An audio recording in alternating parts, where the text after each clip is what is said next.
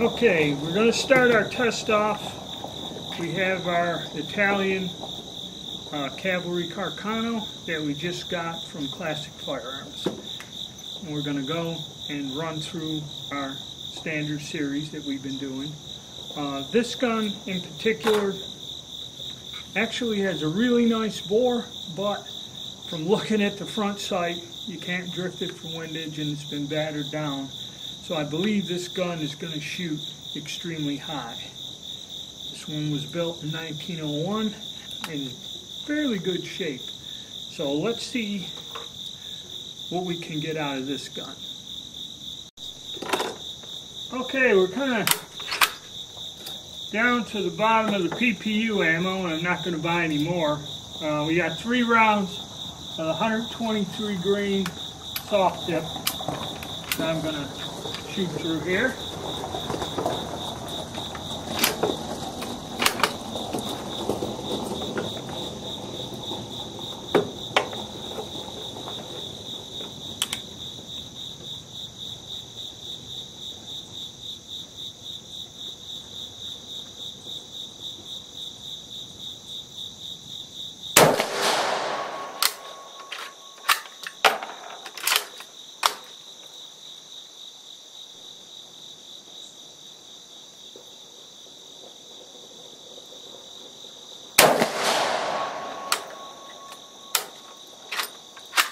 Makes a little bit of a larger boom than the other ones.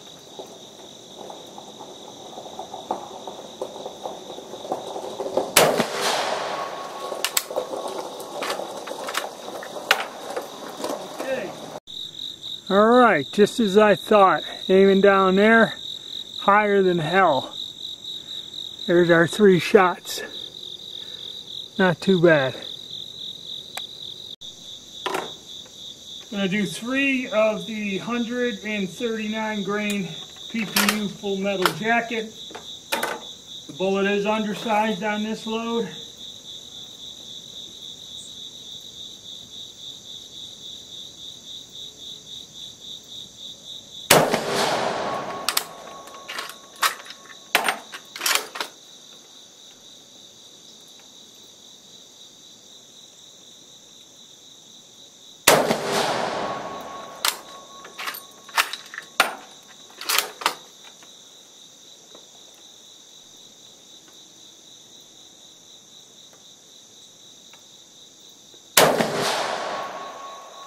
Got a little bit more kick to it than the other guns.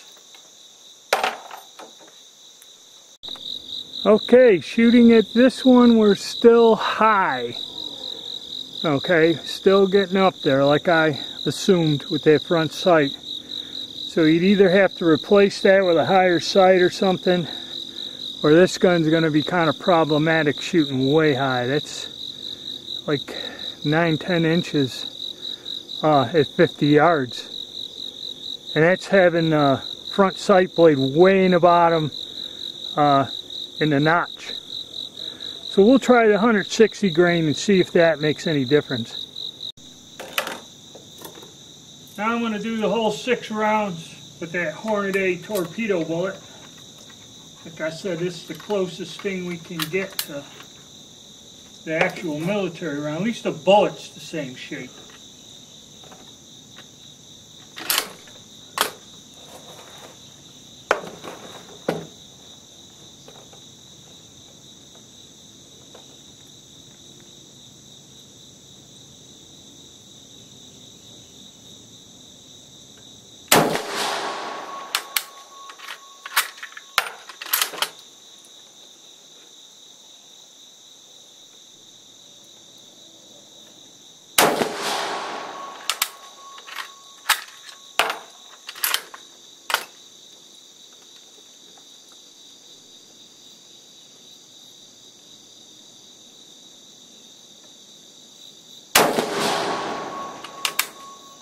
I am aiming a little bit lower for using the sights as best I can.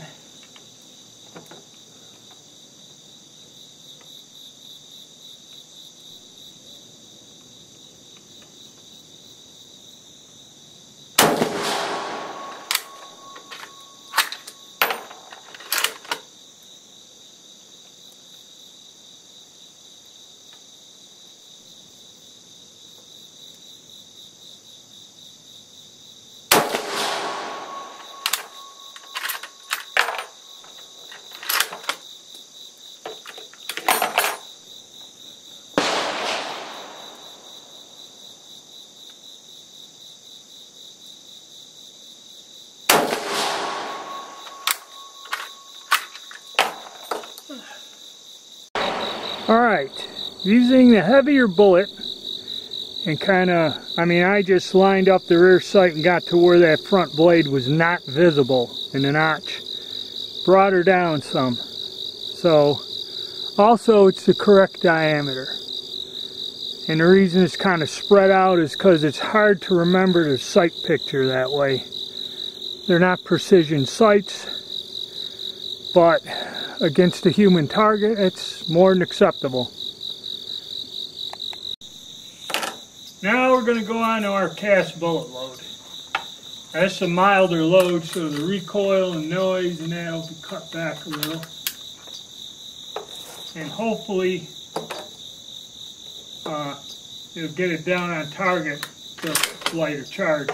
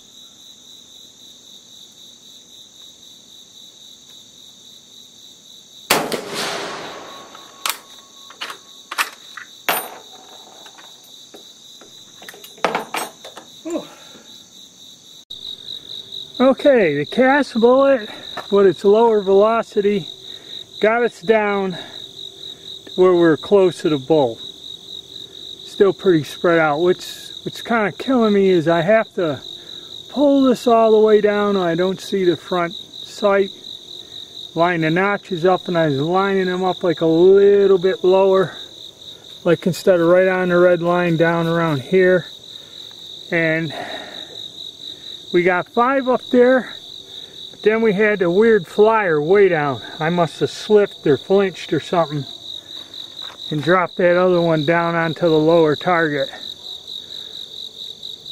But still, you can figure these guns out and get them to kind of hit where you want them to.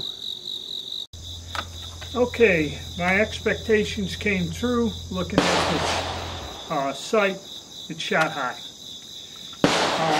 One of the things about Carcanos, and the reason a lot of people don't like them, is you can, with the rudimentary sights, you can figure out where the gun will shoot.